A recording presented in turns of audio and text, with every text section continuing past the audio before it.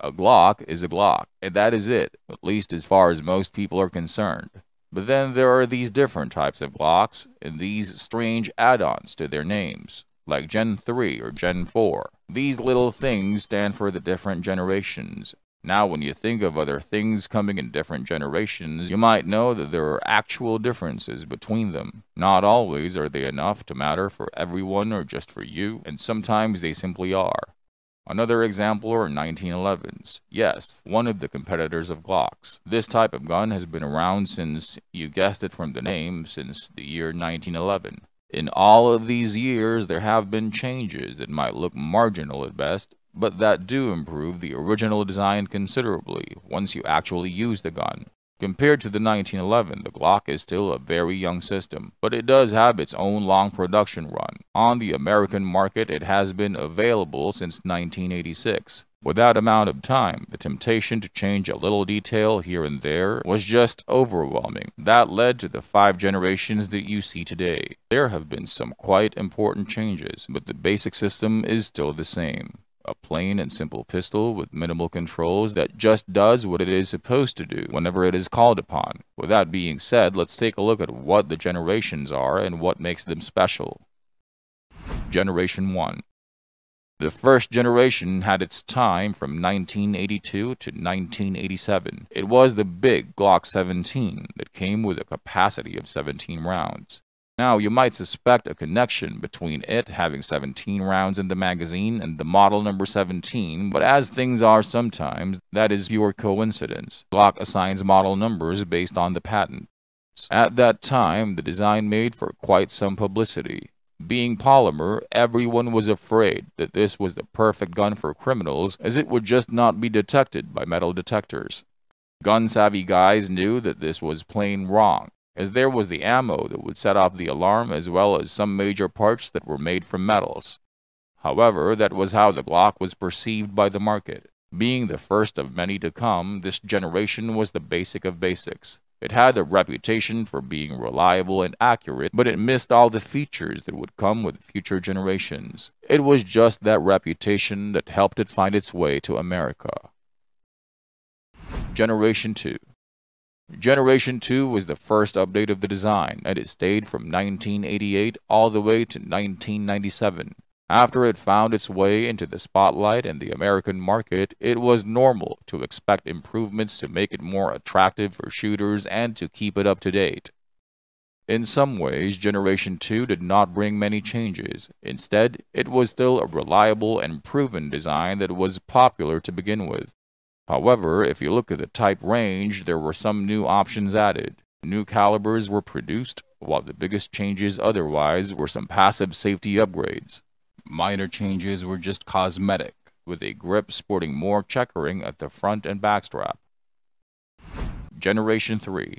From 1998 to 2009, Generation 3 was produced. It did retain all the changes that came with Generation 2, but more importantly, it came with some more improvements. That started with an accessory rail. Thanks to that, the owners of the gun could now attach lasers and lights. This made these pistols much better suited for self and home defense when you want to identify a target in the dark using a light, or getting the gun on target faster with a laser. If the rail had been all that changed, it would have been a great generation, but there was one controversial thing that did set off quite a few shooters and fans. The Generation 3 introduced finger grooves in front of the grip and a thumb rest on either side. While this seemed trivial for many, and even helpful for some when it comes to recoil control, there is that faction on the market that abhors finger grooves. A storm followed, condemning this unwanted help on the grip, making for quite some waves.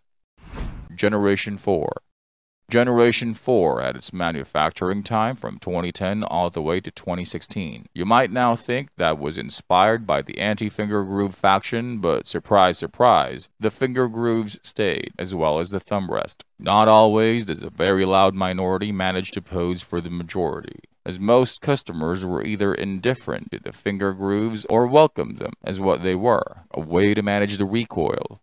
So, if it were not for the grooves, then what brought about the new generation? A cool new system to mitigate the recoil in yet one more way. This time, besides the finger grooves that help your hands retain control, It was the recoil itself that became the target. Glock introduced a system to better reduce its force to make the guns much more pleasant to shoot. In fact, many shooters getting into a Gen 4 commented on how the recoil was much better compared to their older Gen 3 models. How did Glock achieve this feat? They went from a one-spring recoil system to a two-spring system. For that, a smaller coil was embedded into the bigger one, acting like a shock absorber. This worked like a piston inside the spring, reducing not only the felt force of the recoil, but also muzzle rise, allowing for much faster follow-up shots. While the haters of the finger grooves might have felt unheard, Glock actually did listen to the wishes of the customers. Besides keeping the finger grooves, they brought about another upgrade in the form of a larger magazine release. With more real estate for the thumb, it made dropping the magazine much easier. This upgrade was no coincidence, as the owners of Gen 3 Glocks very often used aftermarket mag releases that were bigger.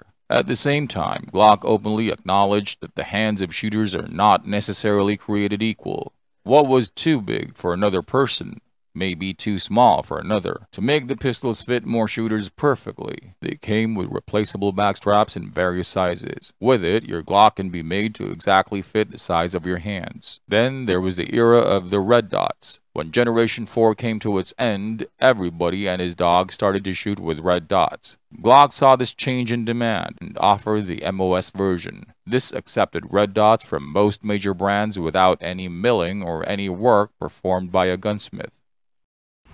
Generation 5. Generation 5 has been around since 2017 and introduced the most external upgrades since the beginning of the production. All in all, 5 changes were made to bring this gun back to modernity. This begins with following the trend to more ambidextrous controls. Now, the slide stop can easily be actuated by a lefty and a righty without having to alter the grip or anything else. Then there were the forward slide serrations. More and more gun reviewers commented on features like this, so Glock followed the competition and added forward slide serrations as well, no matter how important or maybe not important they might be. Another trend of the time was for faster and easier magazine changes. Let's face it, if you have 15 rounds in your Glock 19, you have to change your magazine in a self-defense encounter.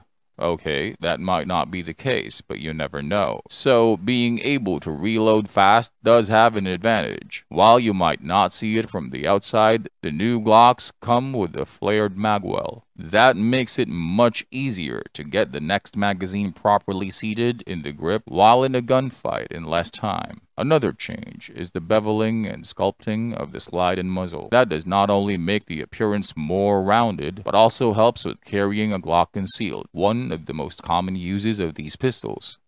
Last but not least, the anti-finger groove lobby won, and this feature disappeared. Many see that as a step back, a return to Gen 1 if you will. However, there is the hope that the little helpers for your fingers when controlling the recoil might appear again in the next generation. Just wait and see.